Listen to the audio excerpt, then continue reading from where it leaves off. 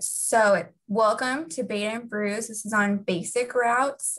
We do this every year. So hopefully basic students are here and climb leaders just to give ideas on routes maybe you haven't done before. We'll talk about beta for each route and take questions and answers. So we have 4 different groups of people presenting tonight. So what I'm going to do is we're each going to do our own presentation. I'll let each speaker take questions at the end of their presentation.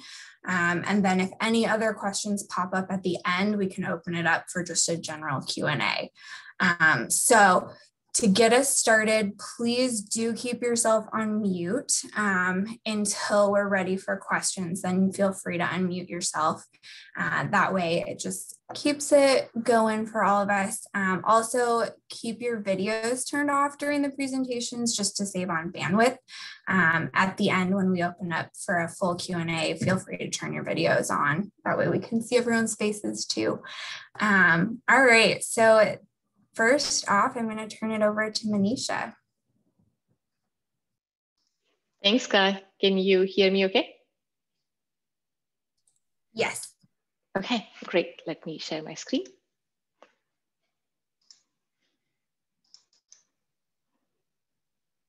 Okay. Well, everybody, thanks for being here late evening on such a nice day outside. So I'm going to talk about one of my favorite basic climbs, Spickard and Redoubt. Many of the photos that you'll see today and many of the stories you'll hear, there's a lot of other people on this call that have been in the same climb that I was on. Patty is here, Vinny's is here. So hopefully across the bunch of us, we can answer questions you might have. We did this climb a little while ago. And the reason why I love this climb is it's just such a varied climb. There's a lot of adventure. There's of course a lot of nature, but you get everything from forests to little bit of bushwhacking to water to mountains to glaciers to rock. So it was just a fun climb. So I'll talk through some stories, and then I have a slide with like the links to the logistics, and I'm happy to answer any questions on that as well. So the first story, actually, even before we go here, the first story I want to share is the adventure we had just getting to the trailhead itself. So we had the beta that said, go on this road, it'll be a pretty bad road. And when you see a yellow post marker, turn. And so we are like, okay, we are going to find the yellow post marker and turn. So you go on this forest road, find the yellow post marker, and we take a turn. And the road is progressively getting worse and worse and worse. And at some point it got so bad that one of our teammates' car would disappear under the washout of the road, and you would hear a massive scrape as it went onto the other side of the road. So we kept doing that for a while, and finally we were like, we just give up. This is it. We are going to park here, and we are going to get to the trailhead by walking for the rest of the way. And we got to the trailhead, and we started walking to get to the trailhead. We started walking on the road, and then somebody looked at their GPS and said, we are going away from the trailhead. So none of us wanted to believe it. We just thought the GPS was wrong. So we still kept walking for a few minutes before we realized that we were actually on the wrong road. And so then we turned around, obviously did all of that really crazy washout road stuff again, came back, found the real yellow post and turned there. And that road was so much better. So, I mean, it had potholes, but it had nowhere close to the kind of abuse that we put our cars through. So, just watch out for the beta when you get to the trail, when you try to look for a trailhead, not just on this mountain, but in general. But this one seemed interesting and challenging for us. So we get out, we get onto our trail. Our trail this time is the right trail. We start walking. The views are beautiful. The day was really, really amazing. We were a little late starting out because of our adventure before the trail. But then we get to this place called the Depot Creek Falls, and that's this. So if you've ever wondered what it feels like to stand in a car wash, you want to do Spickard and Redoubt, because that's basically what you're going to feel. You're going to get an experience of that. So you can see on the bottom photo here, a bunch of us are essentially coming up the hill on the waterfall. And there are some hand lines, and you can see the waterfall is on both sides. So at some point you will do a stream crossing that is in the middle of the waterfall. And you're literally walking between two giant waterfalls. And it's a lot of fun. It's a lot of adventure because you have your multi-day backpack on your back. And it is a little slippery, but there are hand lines in various places where it's really, really challenging. But, important to be careful in these areas. But I thought the car wash was actually very refreshing because it was pretty hot by the time we got here. So that was fun. So then once we get past the car wash, we got to our camp. And so this is our camp. And an interesting story around the camp. So a couple of interesting things around the camp. One was, I think I counted like 14 waterfalls that were just falling off of the glaciers above us. The sunset was incredibly beautiful. Even the picture you saw at the title of the slide was Sunset from the Camp. We spent a few nights here because we were doing Spickard the following day, and then we were going to do Redoubt the next day after from the same camp. So that was convenient because we could, park in one place. So we parked here, we camped here, we set up our camp, and then a little bit after us, a group of people walk over and they have ski boots on. And the approach is not like you just saw the waterfall, but after the waterfall, you really walk next to the waterfall and you have a pretty nice, steep, muddy terrain. And we ran into these 4 people that had come up in their ski boots. And they got here, I think the following day they did Spickard, and then they just spent the rest of the time, they decided not to do more. So the rest of the time they hung out there. They just did like yoga and stretching, and one of them was a massage therapist. So he was giving massage to people, to his group. And it was just like, we want that person in our group. So that was a lot of fun to just catch up with them there. And this was the year that Steph Abeg, who's I have a lot of her links in this slide deck as well. Steph was doing the Chilliwack Slam, which is Ram, Custer, Spickard, Redoubt, Easy Mocks, and Hard Mocks. Those are the 6 on the Bulger Peaks, if anybody is tracking or planning to do Bulger Peaks. There are 6 of Bulger Peaks in this one place, and you can set up 2 camps, one here and one right by the Redoubt Glacier, and you can essentially hit up the 6 peaks. So lots of people try to do all of them in one long stretch because the approach is quite spicy. But anyway, so this was a brilliant sunset on one of the days, but we had fantastic days on all of our trip there. And then, so we did Spickard, which is further to the left here. And then the next day we did Redoubt. And the thing I loved about Redoubt is the glacier is really mellow. But once you get past the glacier, you land on the summit block. The summit block is the approach from the glacier to the summit block is actually pretty steep. So you kind of start going up towards summit block and you hit the summit block. So the first picture here is that approach to the summit block. So we unroped at that point because we were not on the glacier, but the snow is pretty steep. So you hit the summit block. And then my favorite part was the middle picture where there's this thing called the cannon hole, which you can see above Vineet's head. So you lead up, he led up, and you go through the cannon hole. And then on the other side of the cannon hole is a huge sheer drop. And then behind you is a class 3, class 4 scramble to get to the true summit. And so Vinny's, you can see in the last picture, Vinny is standing there. He had set up a hand line so the rest of us could come up. And once you come up, you essentially go behind him and up the summit block, which is where this photo was taken from. It's just a gorgeous view. You get to look into the pickets. And I think this is a really, we timed it really well, not by design, but it just happened that way, that we had a really, really good weather and the snow was still pretty high. So one of the things you'll see in both Spickard Redoubt and this Chilliwack's area in general is the rock is really rotten. So you have to be very careful about what you touch. There were times when there was one time when I remember touching a piece of rock and a disc just slips off and you have to pick it up and like put it somewhere so that it doesn't fall down. So it's not uncommon to have fairly rotten rock because it gets snow covered and then the snow melts out.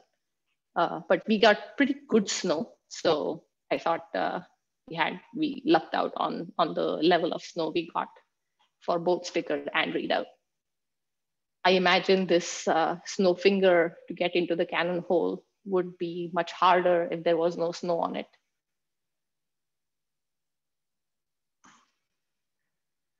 And this is a quick logistics slide. There is a bunch of links here, so I'm happy to share this with Skye and we can figure out where to post it so everybody can get to the links. But the links are on, you can go to the you can go to Steph's blog and she has a Spickard and Redoubt beta. It's a really, really good beta if you're looking for like route information. Mountaineers has a really nice website, route description as well. And then Christian did his climb a few years after us, but he has GPX for both Spickard and Redoubt from camp. The one thing I would call out is you do cross the border. So just make sure that you're looking up for what the current situation with Canada is. But this is Steph's photo, both the potholes these were much more benign potholes. Unfortunately, I don't think I could find a photo of the spicy road we went on, but these were the actual potholes that we ran into. This was, of course, a few years ago, so I don't know how the conditions are now. And then that's the border crossing, which is, just a little obelisk. And so I mentioned to you the car wash. So you'll hear sound, so don't get alarmed by it. But this one is Patty's video of where we were and what the car wash sounds like. So I'll play that now.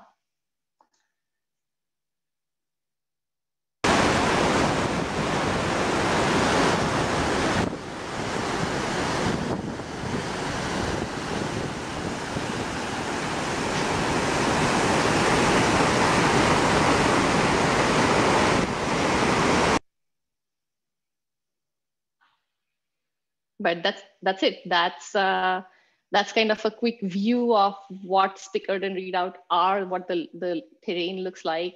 Really, really beautiful climb. Vinny's, Patty, anybody else who has done the climb, if you want to add anything else.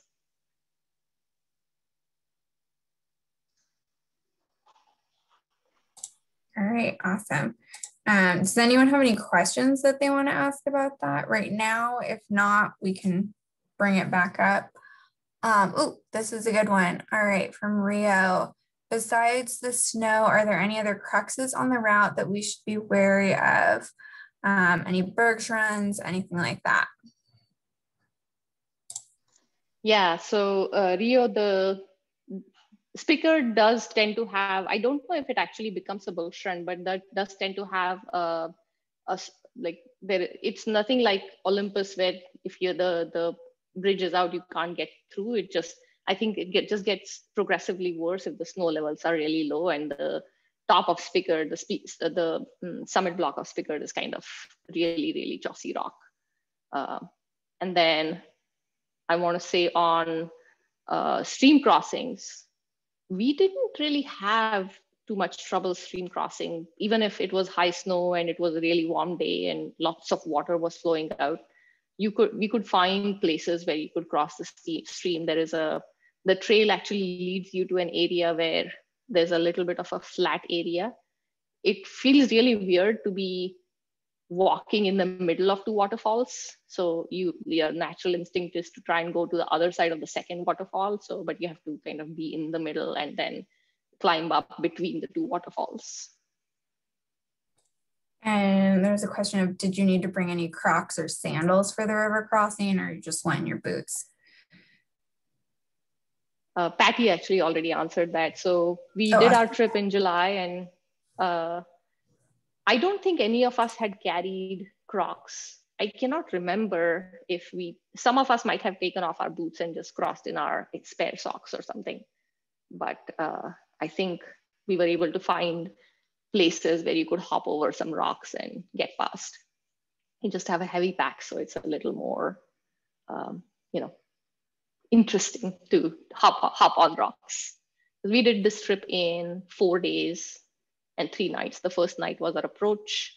The second day we did Spickard and back. The third day we did Redoubt and back. And then the fourth day we walked out. So. Awesome. Cool. Thanks, Manisha. So if any other questions for that climb come up, feel free to keep them in the chat and we'll get to another Q&A at the end. But I'm going to move on to Kangaroo Temple. So let's see. All right. Can you guys see that okay? Okay. So Kangaroo Temple, this is a 5, 6, 3 to 4 pitch climb in Washington Pass. This is a map of Gaia of the approach. So it basically starts off at the hairpin turn in Washington Pass, and then you hike up from there, go up and over a ridge, and then traverse onto the other side to the actual peak. And you can't see the peak from the road, so it's a little tricky. Once you get over, you do see it though. This is a ton of route description. I'm not going to read through all of this, but I'll also share my slides, and this links to the mountain project description.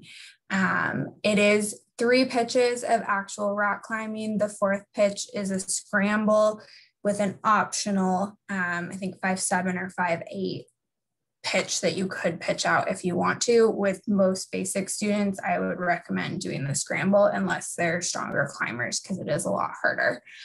So this image shows just the route. It's the first pitch, second pitch is red, blue is the 3rd pitch, and then the scramble is this pink section. This yellow is the optional 4th pitch, which from there, if you want to get to the true summit, is then another little bit of scrambling. This picture is also from Mountain Project. This was awesome, just showing the route and then the rappels, which is really helpful. And the route goes up to the left side. This other right side is what this is saying is 5.7 plus. So not a basic climb on that route. All right, so the approach, like I said, it's from the hairpin turn on Highway 20. You're basically hiking through a boulder field for a bit and then hiking up a faint trail to gain the ridge line. This is another version of a map showing that. So all of this section that looks like you're going through the trees is pretty flat. You start to go up, and then you hit the ridge line and traverse sideways. Once you hit the steep section, so these pictures kind of show this is the flat part in the very beginning, and then the second picture has a nice view of Liberty Bell, but this is where it starts to climb, and then it does kind of continue gaining elevation for a while. This was once we crested over the ridge. This is the first view. So this peak here is Kangaroo Temple, and that's the first time that you can actually see it. This section of the approach is kind of hard to follow. As long as you're looking for a trail, you should be fine. This is just kind of showing that Mountain Project picture of the route, comparing it to what you'll actually see when you get over there.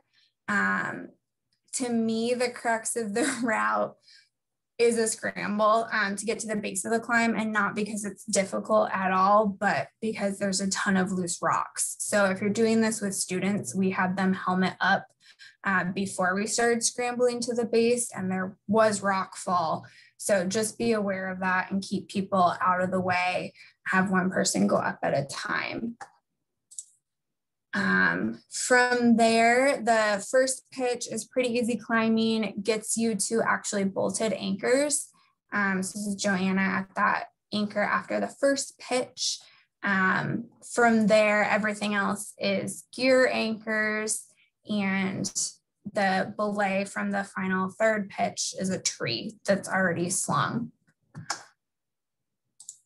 And this is what most people would say is the crux, is the step around starting off pitch number 3, which is not difficult at all, but mentally it can be a little taxing, especially for students. There's a lot of exposure.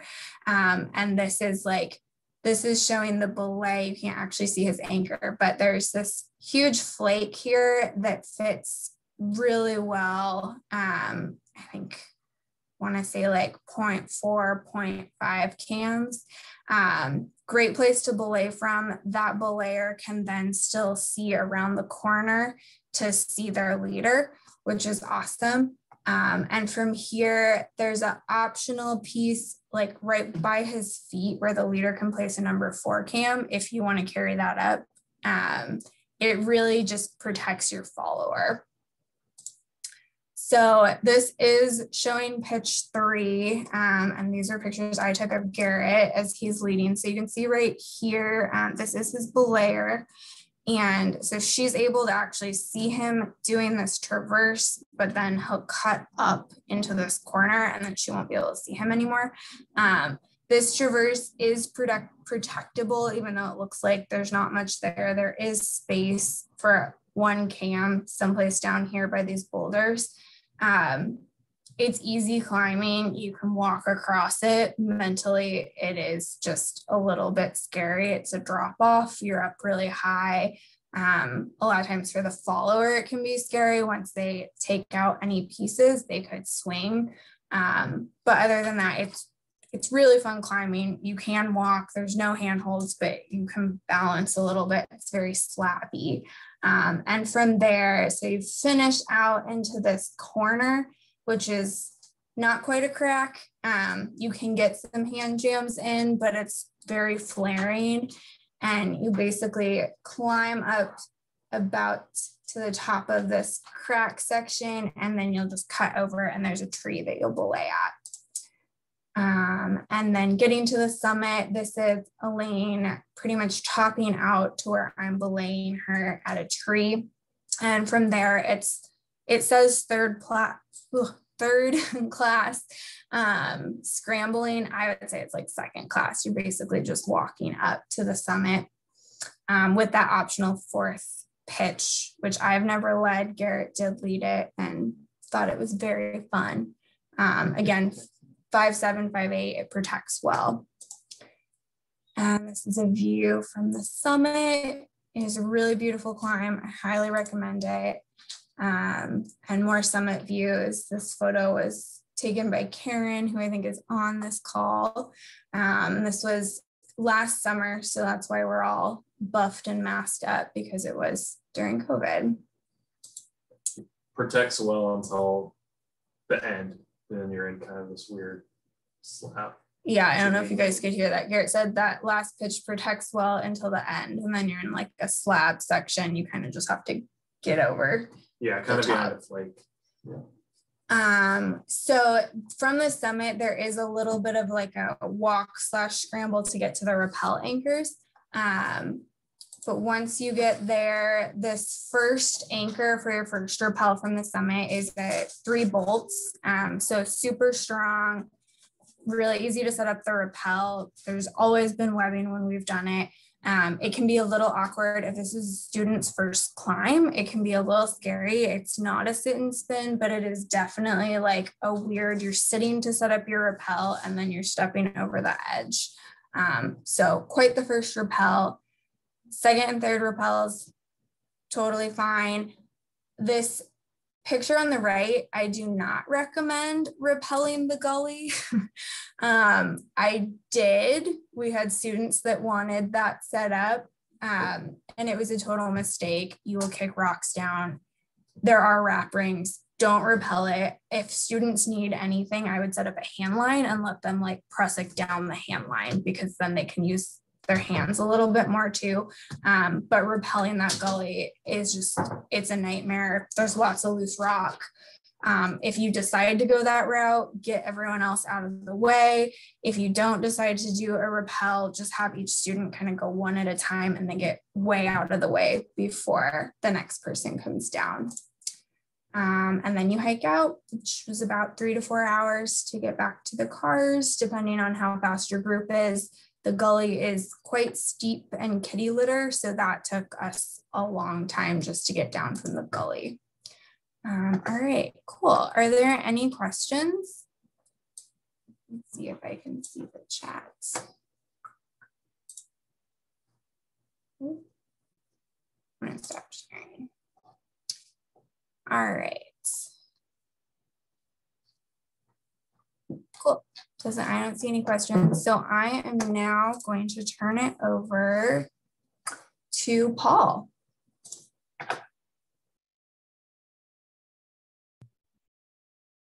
Hey, thanks, Skye. I was looking for the unmute button there. I get to spend my day on Google Meet instead of Zoom, so this is an unfamiliar interface. Hey, so this is about 4 for the 4th. Ben Chapman and I had been talking about doing Northridge or Baker in early July in 2020. You know, I personally wasn't feeling particularly ready to get off the couch and go ice climbing. So we looked for a more moderate objective. And Ben got the idea of doing 4 peaks in the Tatoosh for the 4th. Let's see, there we go. So the plan was to visit Unicorn, Foss, Castle, and Pinnacle. And if you were looking over from the Paradise side, that would be left to right, which was our direction. Tatoosh apparently means breast in Chinook. I don't think there's any one of the peaks there that looks like it, but there's apparently one someplace else that where the name's drawn from. Just jokingly say right here is the big mountain across from the Tatoosh. Lots of fun things to do in the Tatoosh. Climbing, skiing, you know, there's some intermediate objectives, Lover's Lane, you know, can be really fun. Another part of our plan was to keep things COVID compatible. So mellow climbing, things we can do in our boots, make it one day, so no camping. No hanging belays, and a small group. I had Hadley and Kevin along. And then the stats for the trip was 9.2 miles, about 4,500 feet of gain. And that doesn't count the little bit of road walking to get back. So here's a view. This is actually from last weekend, but looking over, you can see Unicorn, which is just about 7,000, and then Foss, Castle, and Pinnacle, you know, all of which are lower. So first off was Unicorn. It's named for this sort of horn-like feature that you can see when you look at the peak. I was disappointed to find out that's not what you climb. What you climb is this you know, feature there on the left-hand side. Lots of ways to get up. I think Mountain Project has 3 or 4 listed. The primary one kind of goes up, you know, a line on the left third there, goes at 5.6-ish. Nuts and Finger Size Pro. There's a 5.0, you know, more kind of blocky open book over on the right side that protects with BD number 3 and number 4. I brought Nuts and Finger Size Pro thinking about the 5.6 route, so that was a scramble. Don't recommend, but it wasn't that bad. Crux of this part of the climb was getting from the kind of the saddle area between Unicorn and West Unicorn up kind of around the corner, and there you can see there's snow and a moat and some rock, and just getting up and down that safely was the most difficult thing. We'll say we were a little surprised on the 4th of July to have really great hard crampon snow all the way from the lakes up to Unicorn. That didn't last through the day. Got nice and soft by the end, but we were super happy to have the crampons even in July. Great view from Unicorn. We got a little bit of a picture of the mountain with the clouds clearing. I remember the day kind of coming and going, but that's one of the great things about the Tatoosh.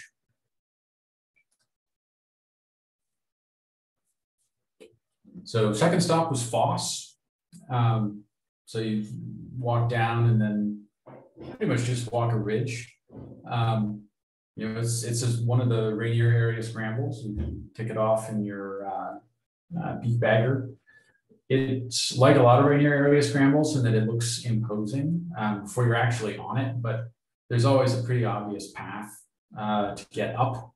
And we had either boot tracks in the snow or kind of worn paths to lead us up there to the top. So fun spot, and it's on the way to Castle, so it's a bonus peak. Third stop was Castle. You know, fun climb, short. You know, you need maybe one piece or two pieces of genuine protection to get up there. You can put more in to amuse your follower. It's pretty fast. You know, I think we were up and down in not very long at all, including a little bit of extra scrambling at the top. But fun objective nonetheless. Fourth stop was Pinnacle. And Pinnacle was absolutely the spiciest of the day. It's marked on Mountain Project as 4th class rated R. You know, maybe PG-13 with some extra rough language or something. It's probably the R is fair. You can see the summit area is flat, you know, convenient, great place to take a rest, but the crux is right there. Got bend leading up, heading, and it's kind of polished and cleaned off, and there is absolutely no place to put any kind of protection whatsoever. So just got to climb it and get up and down and be careful. Here's the track. You can see the start from the trailhead over there, the Snow and Bench Lakes Trail. Quick trip up, and then the little hook around a Unicorn, back down, hike over to Foss, hike over to Castle, hike over to Pinnacle, and we went up the standard route on the kind of southwest ridge there, and then the walk out. And super fun day. You know, great to be able to visit 4 peaks and you know, be in and out without any camping. That's last slide. Happy to have any questions.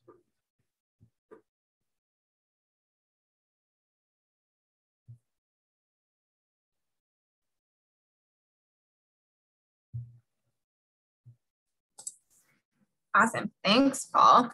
Sure. Thank you. That's a really fun route. I guess I do have one question.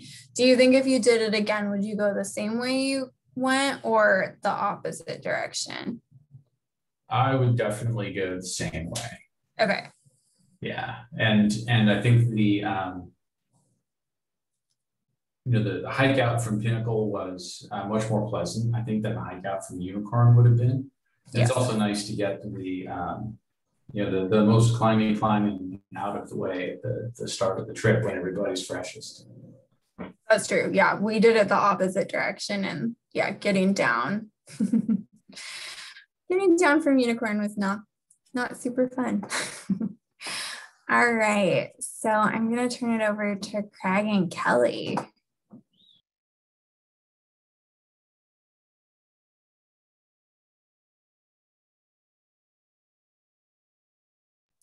Oh, Craig, you're muted. Hey, I'm a pro at this. So my name's Craig. I'm going to be talking about our Ruth and Icy trip that Kelly and I did a couple years ago. Let me get my screen share going. Let me know when you can see it.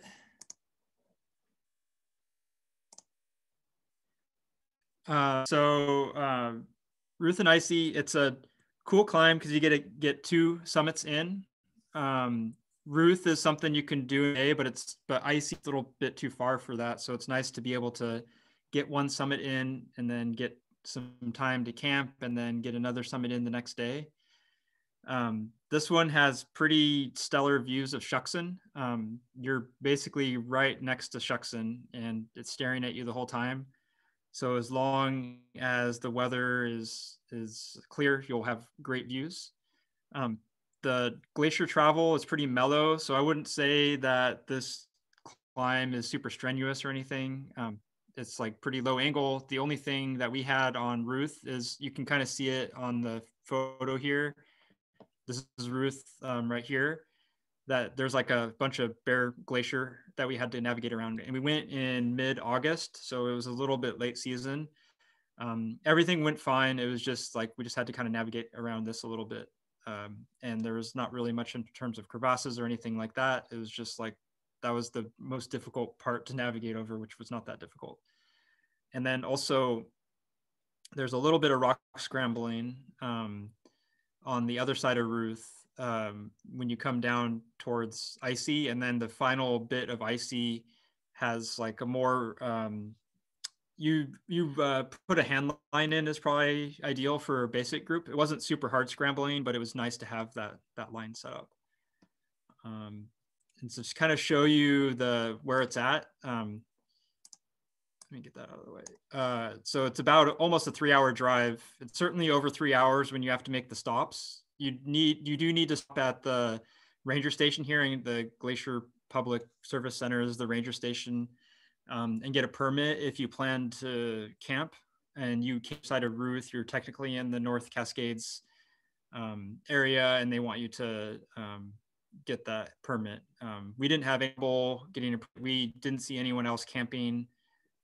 We didn't run into too many people even on a weekend, on a nice weekend in August. So I don't expect you to have full, but you got above Hannigan Pass.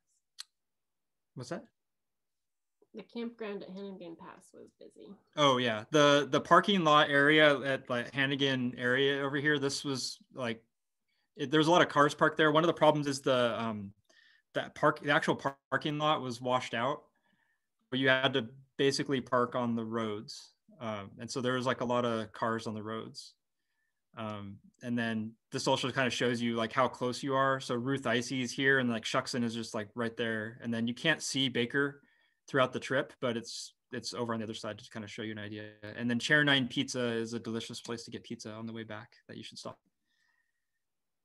And here's the actual trip with the GPS on Google Earth and the elevation loss. So like there's a fair up and down, but it's pretty gentle, pretty much the whole way. So like you start off into this valley, which is pretty wooded, and you go up and you see on the ocean profile, like once you get up to past the wooded area and the alpine, this is all pretty flat here. And then as you get up to Ruth, it kind of peaks. This is the top of Ruth. And then when you come down, you're camping just here before the elevation drops. So like this is your camp spot here. So it's 5 or 6 mile approach for day 1, and then the rest of it is all through day 2. So the day 2 is quite a bit longer than day 1.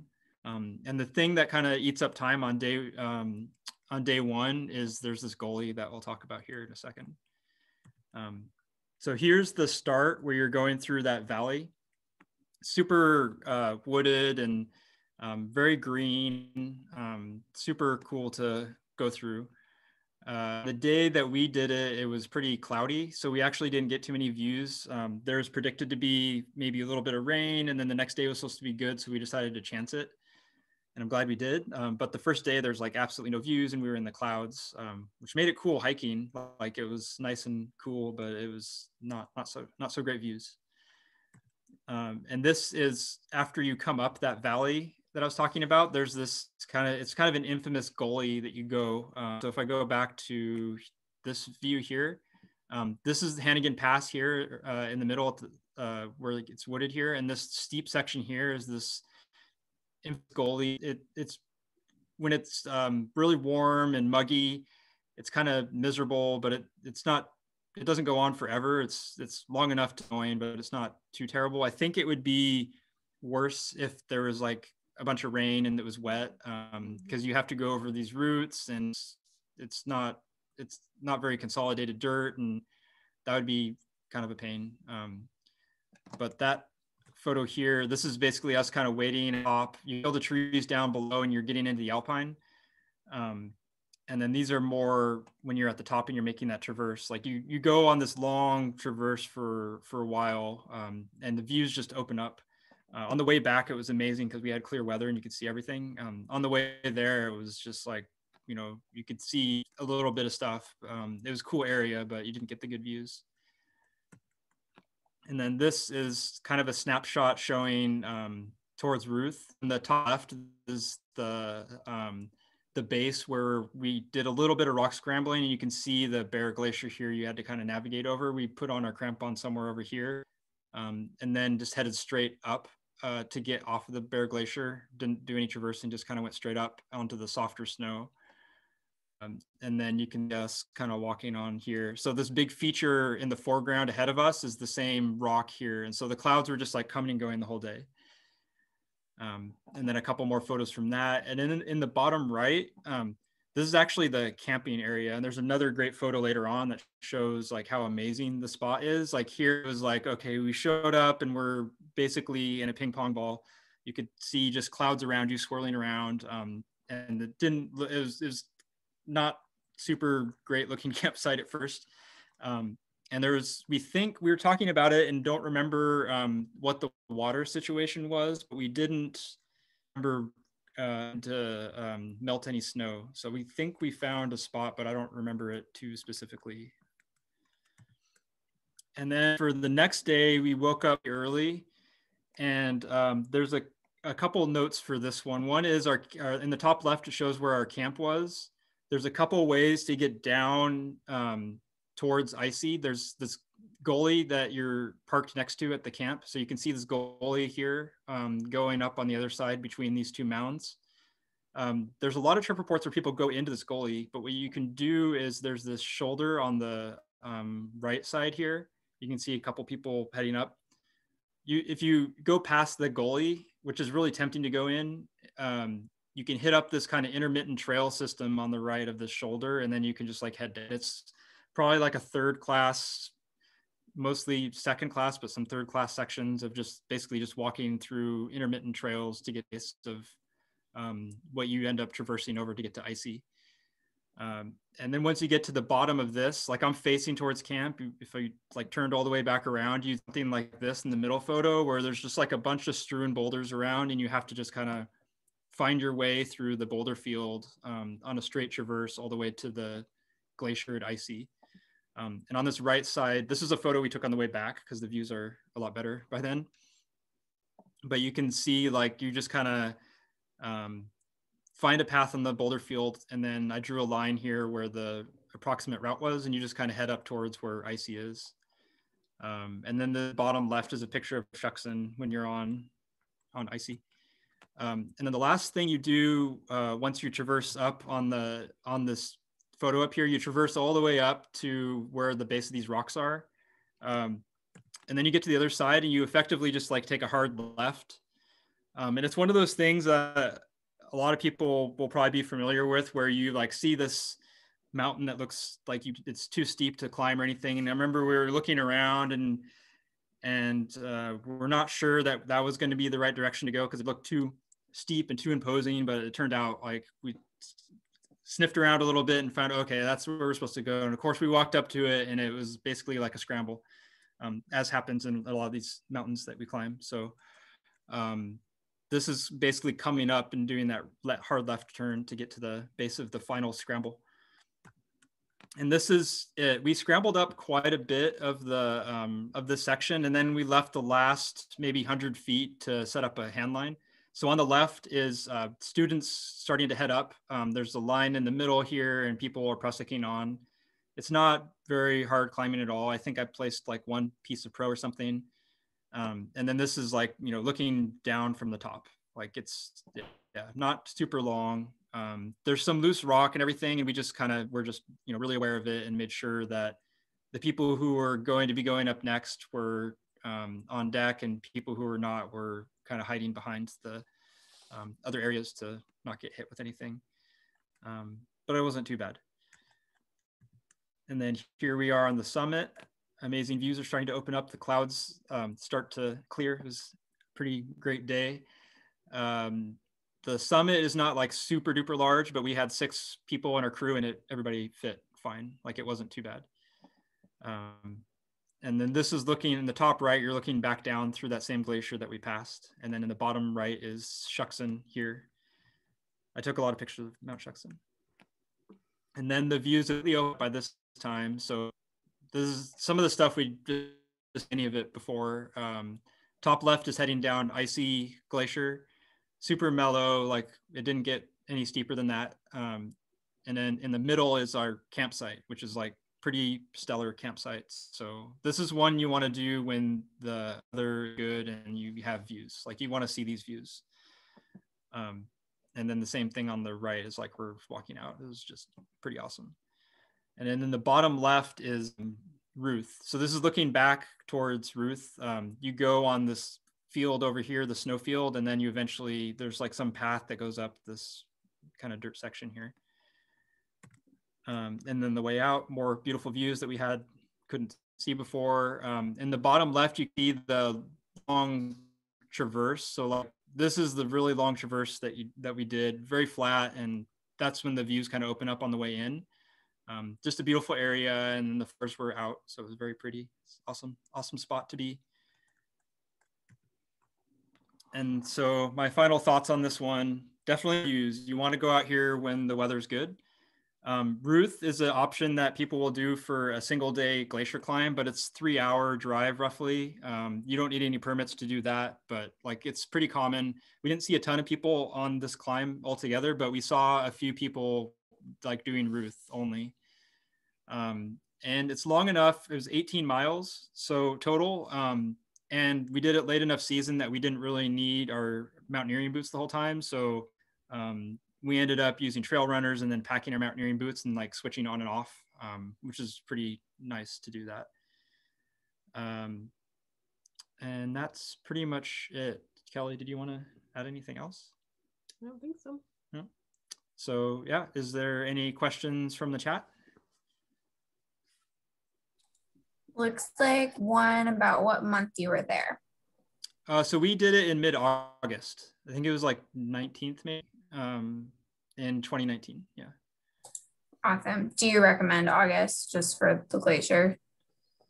I heard different things. One thing is that gully that comes up from Hannigan Pass, if it's snow filled, you just kind of walk up it. So I read some trip reports that people were excited about doing that and not having to go through the gully. But I kind of liked it that there wasn't too much snow and we could just use our trail runners. But I don't know, the snow travel can make things a little easier in some ways. Awesome. Okay, another question on food storage. Did you use bear cans or bear bags? Did you need to? Yeah, so they ask you at the ranger station about your food storage options. If I remember right, they were more concerned about rodents. Yeah. And so I think what we ended up doing was Smell-proof bags. Yeah, I think we had smell-proof bags. Actually, after that trip, I think we went out and got this like rat sack thing because we've had some other encounters. Where mice will get in your car and everything. So we got this rat bag and we got a whole bunch of smell-proof bags and stuff. So, but yeah, I'd bring your rat sack if you have one, and or if you want to bring a bear canister, you can do that. But they'll ask you about that at the ranger station. Awesome. Are there any other questions for Ruth and Icy? Great. Well, I'm going to open up if anyone else has any other questions for any of the presentations. Put those into the chat now.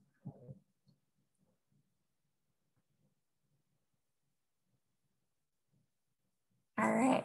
Well, awesome. Thank you to everyone that presented. This was definitely a short and sweet Beta and Brews. I think we're used to everyone presenting for quite some time, so we cut everyone short at 15 minutes apiece. But thank you to everyone that presented. Really great routes. I know I learned something. I definitely want to do Ruth and Icy this year. That looks awesome. And if anyone else has any other questions that come up, feel free to, I think Twyla is who sent out the original email, so you can email her and she can reach out to any of the speakers. And we'll also make sure to get all of the PowerPoints and have her put those up on the event page so that you guys can access them if needed. So, you know, a lot of us did link to things that way. You can get whatever you need. All right. Awesome. Well, thank you, everybody. Hope you have a good night.